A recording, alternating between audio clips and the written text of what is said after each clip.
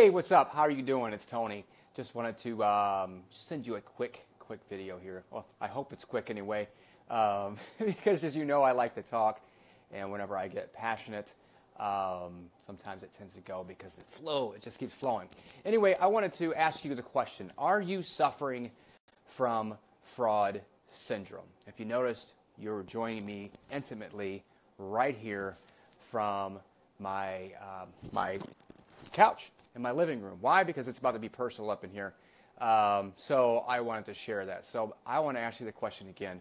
Do you suffer from fraud syndrome? And what the heck do I mean by fraud syndrome? And what do I mean by this? Do you appear powerful? Do you appear confident? Do you appear like you have it all together on the outside? But on the inside, you're freaking miserable and you're suffering. That's the question I want to ask you. And let me share a story with you. And this is why I wanted to do it right here from my living room. I'm going to share a story with you. I'm going to share about my own fraud syndrome that I suffer from, because I know there are hundreds and thousands, probably even millions of people who are suffering from this right now, especially men, because men were taught to hold everything in. You can't share anything because you'll be considered weak. So I want to share this with you. So for most of my life, I suffered from what I call the fraud syndrome. I looked great on the outside. I looked confident on the outside. I looked powerful on the outside. I looked like I had it all together and I was happy. And I did it on purpose because I played it that way. Now, I have the gift of making people laugh and bringing happiness to other people. I have that gift. Unfortunately, I used that gift the wrong way. What God gave me to do for good, I was doing it in the wrong way. So what I was doing is I was using that gift of laughter and happiness and funny to hide my own pain, to mask my own pain, because I hated that feeling. And I sure as heck didn't want anybody else to see that. Because if they saw that I was weak, or I should say that I wasn't altogether, that I lacked confidence, that I didn't feel worthy, I didn't feel like I was enough, I felt like a failure, I felt like I wasn't supporting my daughter, even my older kids at the time, I had a bunch of shame. And because of that shame, I was holding on to that shame, I wasn't talking about it, that made me feel even worse. And the relationships I was in, you know what, I pushed them away. I couldn't let them close to me.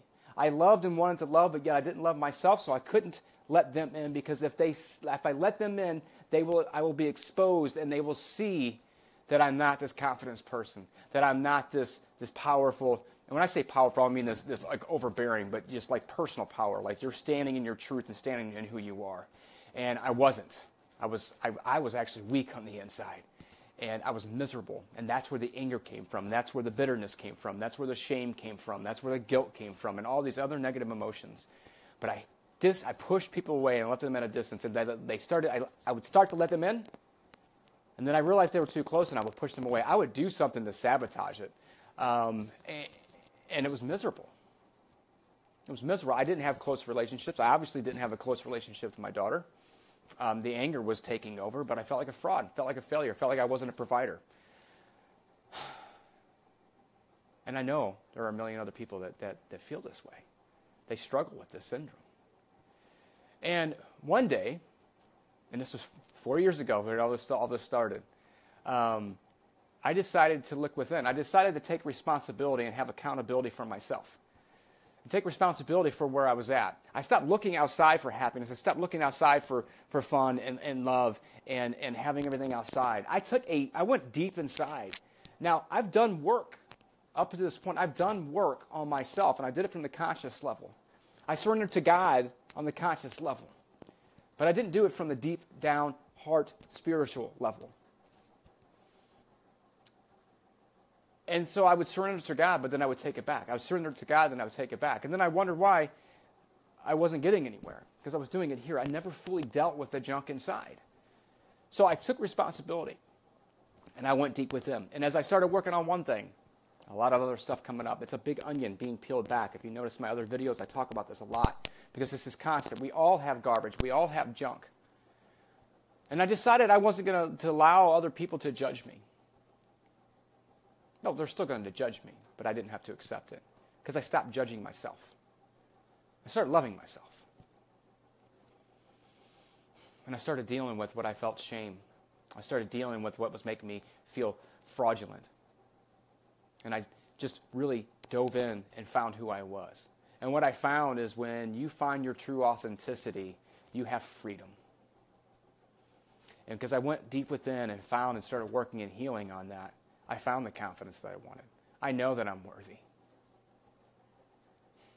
I know that I'm powerful. And now I can show up that way. Because I went through a process of self-discovery. And that led me to self-mastery. And within self-mastery, that led me to emotional mastery and mental resilience. There's two different things. Emotional and mental are two different things. And even up to a year ago, and I've done all this work, even up to a year ago, I still felt like a fraud. And I'll even share this. So I didn't fully feel like I was a great dad. Even up to a year ago, last August, was when I finally started making that switch. I've done all this work, and everybody was commending me. Tony, you've been doing so great. You're such a great dad. And I would always say, yeah, but. Because I still felt like a fraud. Because I was holding on to that junk downside. Yeah, but. And then I realized, wow, look where I've come from and look where I'm at. I am an amazing dad. I've overcome so much. I embraced the confidence. I embraced who I was. I embraced my authenticity, and I started sharing that more. And that's how I got to where I am now. Occasionally that still comes up. But I know I'm enough. And you are enough. I know my confidence. I know my power. And because I went within, I took accountability, and I took responsibility. I have on the outside what I feel on the inside. I have the confidence. I have the power. I have the freedom that we all seek. We're all seeking fulfillment. We're all seeking freedom, especially men. And if you are suffering from the fraud syndrome, I just want you to know that it's okay, that there's a better way, because I've done it, and I share it, and I teach it. I teach it every single day with my clients to help them find freedom. There's freedom in stepping into who you are and letting go of who you're not, and not worrying about if someone's going to call you weak or judge you. Because, matter of fact, it doesn't matter if they judge you, because they're judging themselves when they judge you. But when you know who you are and you step in that confidently and powerfully, it doesn't matter what anybody's thinking. When you show up powerfully anyway, people are going to judge and criticize you, and that's okay because that's not who you are. That's their problem.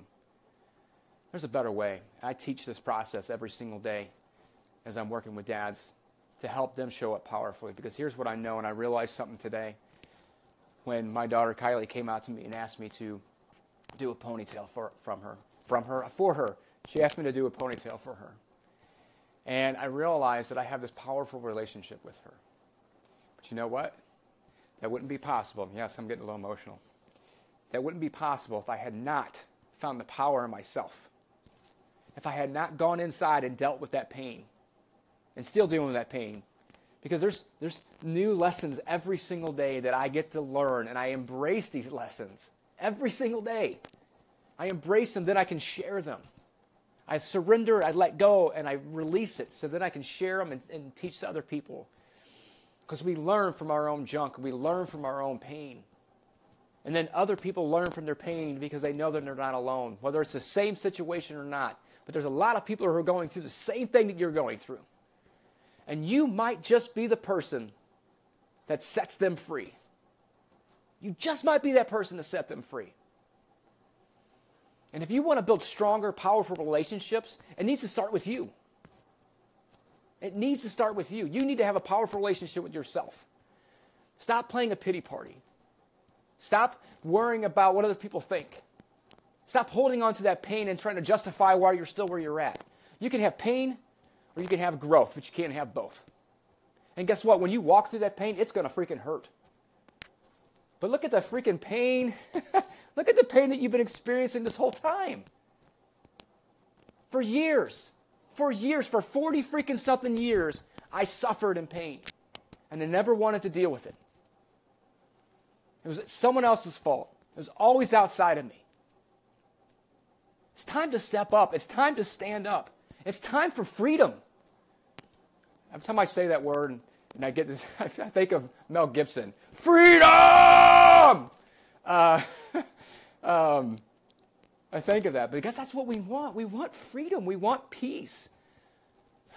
But the only way we can do that is to walk into the pain, embrace it, honor it, love it. I know that is counterintuitive to what we're taught, especially men. We're supposed to push it away and walk away from it. No, face it. It's okay. You know what makes you weak? Is when you try to hide it. That's why you end up getting depressed. That's why you push people away. That's why you push your daughters away. That's why you become toxic. Love it. It's not who you are. Embrace that freaking pain. Build a powerful relationship with you so that you can build a powerful relationship with your daughter, so you can build a powerful relationship with your spouse, and so you can build a powerful relationship with the world around you and change someone's freaking life. I said I wasn't going to be that long, and I can actually continue right now and keep on going, but I got some things to get done. I hope this has served you in some way, because that is what this is all about, sharing my pain to help other people. I hope this has lit your Friday up so you can resonate on this and continue on in the weekend. Do me a freaking favor. Share this video, because there is someone suffering out there right now from the fraud syndrome. They feel like a fraud because they don't feel the same on the inside as they appear on the outside. There's someone's relationships who are struggling right now because they feel like a fraud. There's some daughter out there who is suffering because they don't have their dad, because he does not have a relationship with himself, because he's suffering from the fraud syndrome. And if you are suffering from the fraud syndrome, have hope. Know that you can walk through it, because I have, and I teach it every single day. If you are suffering from that, let me know how I can serve you the most, because that's all this is about. How can I serve you? How can I help you find the freedom that you are seeking so you can build a powerful relationship with yourself, which allows you to build that powerful relationship with your daughter and the rest, and continue to build on that as you pull those layers back and as you walk through the process that I teach. Please share this message and let me know how I can serve you. All right? Have an awesome Friday. Have an awesome weekend. I will be back next week. I'm going to do a lot more live videos. I'm going to share more. I know usually I come once a week, but I'm going to start sharing more. Whenever I feel something in my heart, I'm coming on to share it. Whenever I learn something through my pain, I'm going to share it. And I'm going to set some people free. I hope it sets you free in some way. I hope it sets the people that you love free, because it sure sets me free. All right? Love you all. Have an awesome weekend. And remember, dads, the way we show up determines how our daughters grow up. And what you see is not reality. Once you change how you view things, what you see and what you view changes. Love y'all. Have a great day.